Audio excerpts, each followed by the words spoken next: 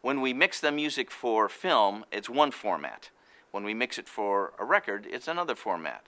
So, and now, of course, with records, you have, we call them records, whatever you want to call it, music. If you're going to hit play it on a CD, you're going to download it, or you're going to play it in your house. You can play it in 2-track stereo, or you can have left, center, right, or you can have surround. But all those need to be mixed separately. So the producer of the soundtrack oversees that mix. That's the first thing.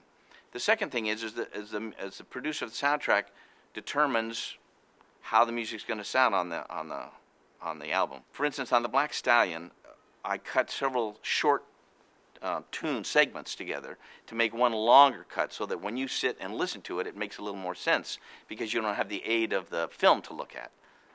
There was a great composer in Hollywood who's since passed away, Jerry Fielding. Someone came to him and said, "We want to play a bunch of your film music at a concert." And he said, "Well, if you want me to prepare something for you, I will. But when I write for films, I'm writing knowing that people are looking at the music, or looking at the film, and so the music has to make sense.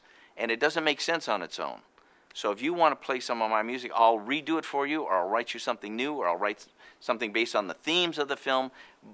But it's real hard for a composer to have his or her music just listened to without the aid of the film, because it's a collaborative art form, and now you're taking part of the art away.